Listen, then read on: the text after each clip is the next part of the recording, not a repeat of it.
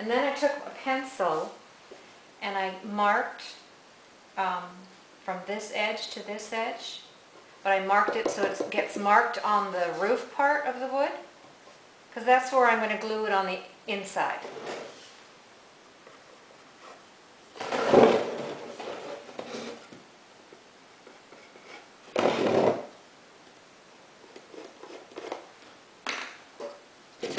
See?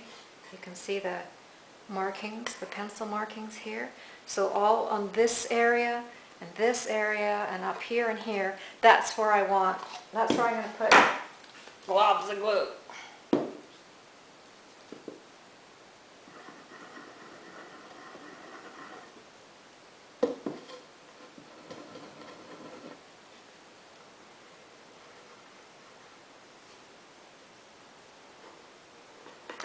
You know, when I do stuff, I sort of contort my body. It looks funny. My husband just has a hoot when he watches me do stuff.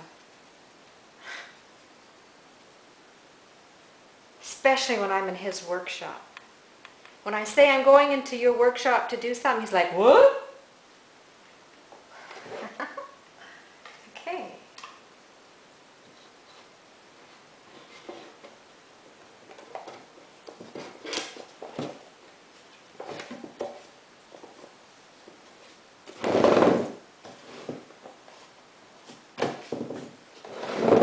Pretty much it.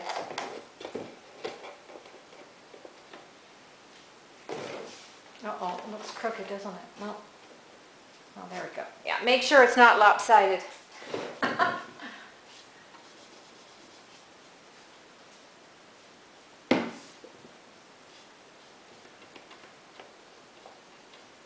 So I'm just adding a little bit of glue in the, I don't know, what do you call it, creases or in the corners.